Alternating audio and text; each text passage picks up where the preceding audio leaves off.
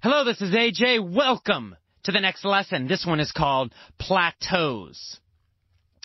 Now, this is a subject we've talked about a little bit, but I want to talk more about it, this idea of plateaus.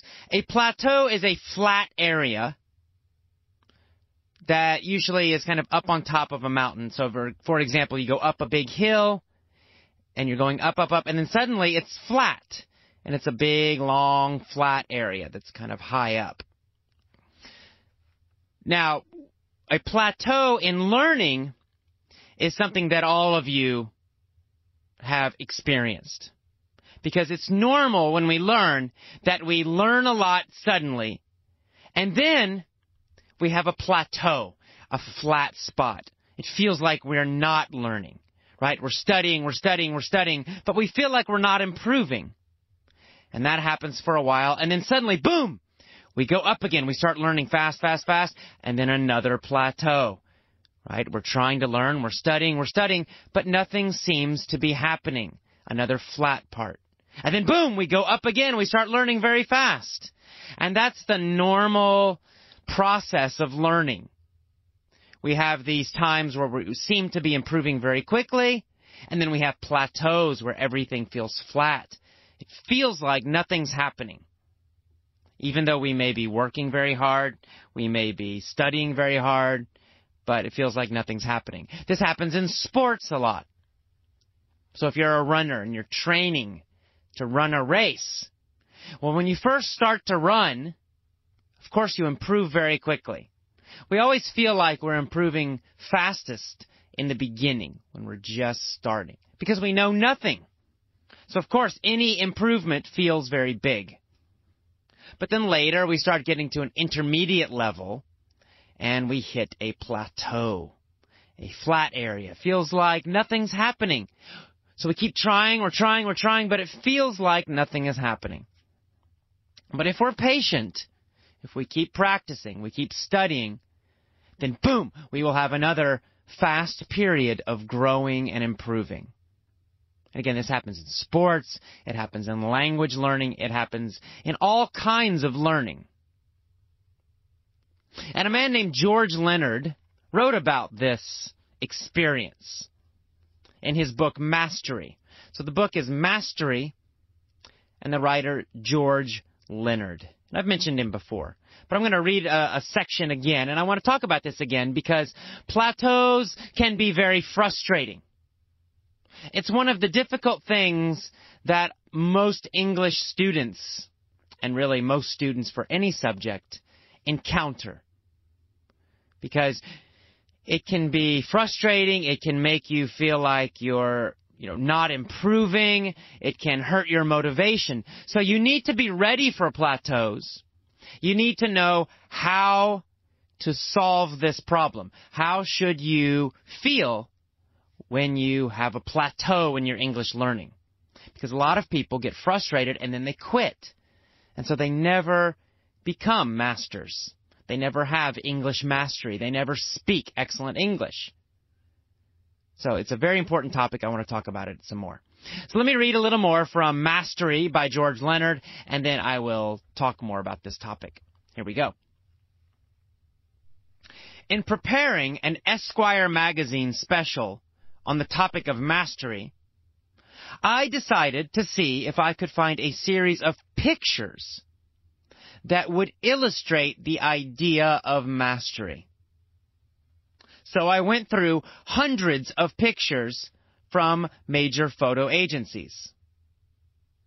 And there, scattered among the usual thrill of victory, agony of defeat shots, was just what I was looking for. Pictures of athletes that showed the idea of mastery.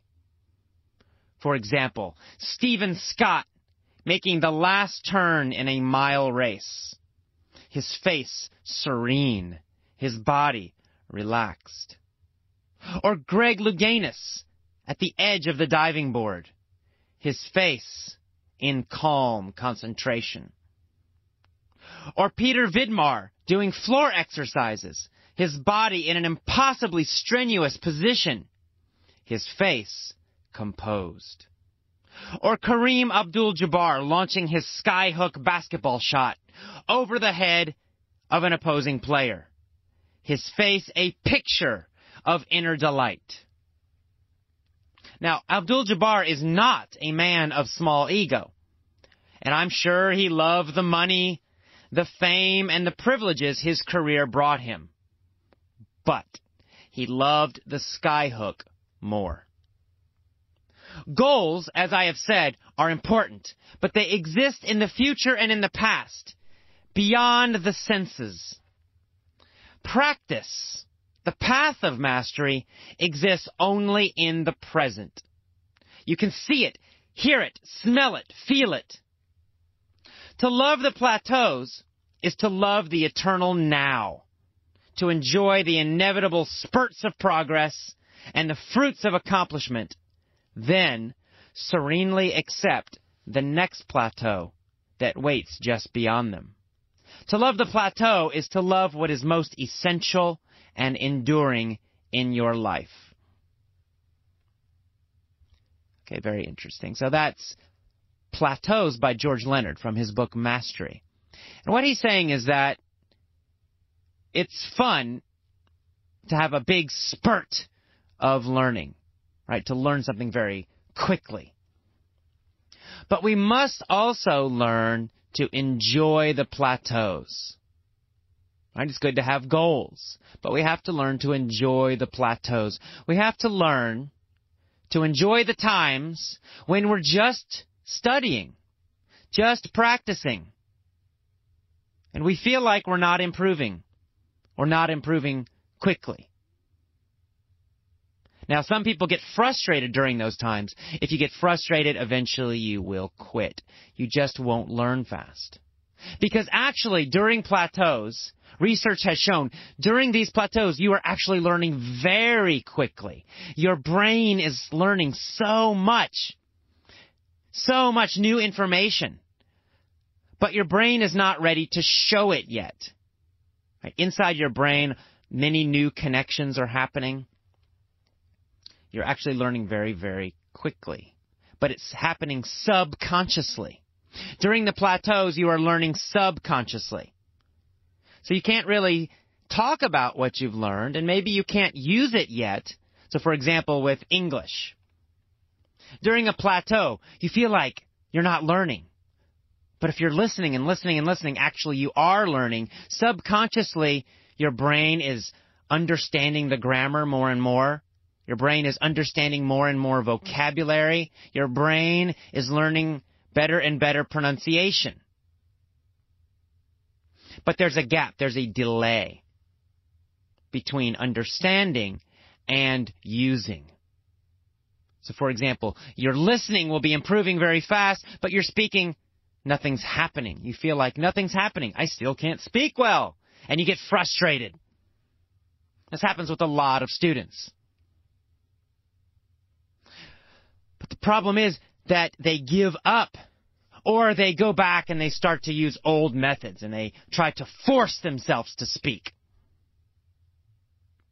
And that only makes you learn more slowly. You have to trust the plateaus. If you use the correct methods, if you follow the effortless English system, and you listen and you listen and you listen, and you read, subconsciously you will be learning very quickly. You'll be understanding more and more and more. But there will be a gap. There will be a delay between your subconscious learning and then your speaking improvement.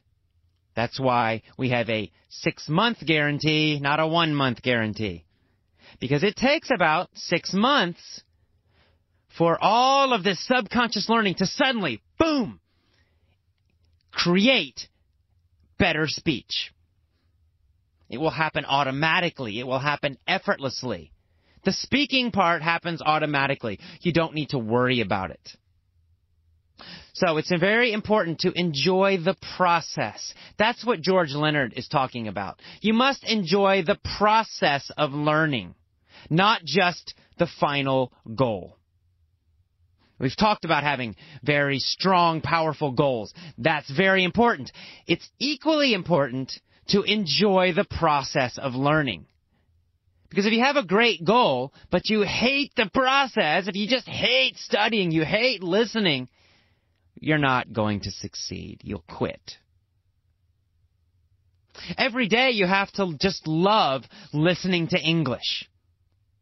You have to enjoy the process every day, every minute. That's why you change your physiology.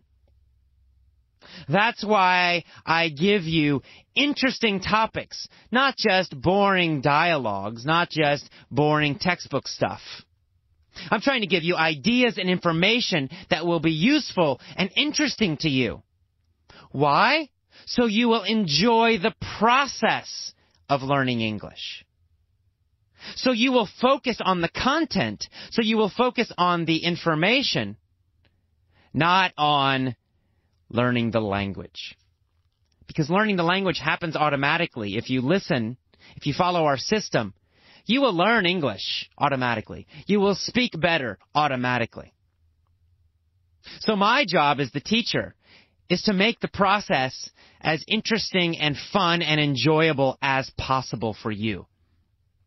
That's why I yell and scream. That's why I have these crazy stories. That's why I pick topics that are meaningful, that will help your life, not just your English. Because I know the more you find the content interesting, the more interesting and useful the topics are. The more funny or crazy or loud or entertaining the stories are, the more you will enjoy the process of learning. You'll want to listen just because it's fun, just because it's interesting. So that's what you must do. You must find English that's fun and interesting or useful to you. You've got to enjoy it. Every day you must be smiling as you listen to English, as you read English. That's what George Leonard is talking about. Enjoying the plateaus, enjoying the process of your life.